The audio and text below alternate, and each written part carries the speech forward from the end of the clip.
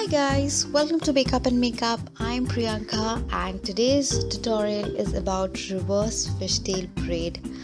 And before I get into the tutorial, I would like to say a big thank you to all of you because the way the subscribers are increasing is just beautiful, and soon we are going to touch 3,000 subscribers and we are gonna have a giveaway again, so stay tuned for the giveaway too. And let's get started with the tutorial.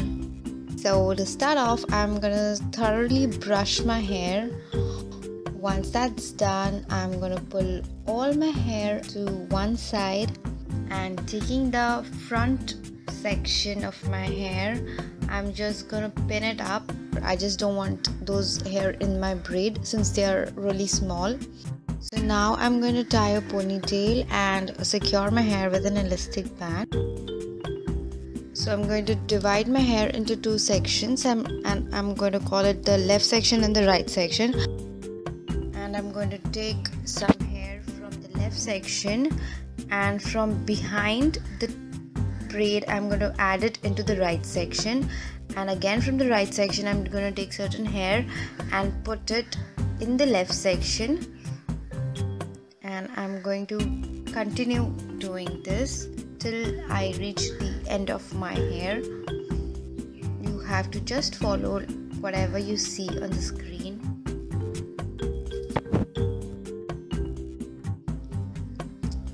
Once I reach the end, I'm again going to secure it with an elastic band.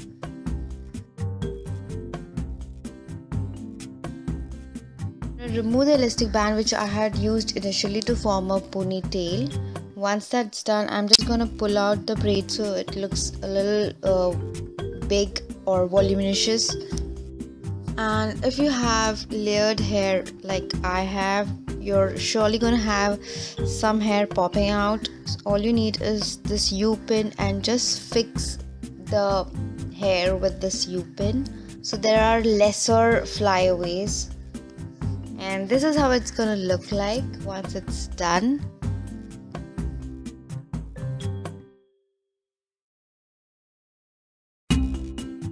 So I'm just gonna remove the clip from the front section of my hair and twist my hair a little bit and pin it up. I hope you really liked this video. If you did, please hit the like button. And as I said, stay tuned for the next giveaway and it's gonna come up soon. And bye for now.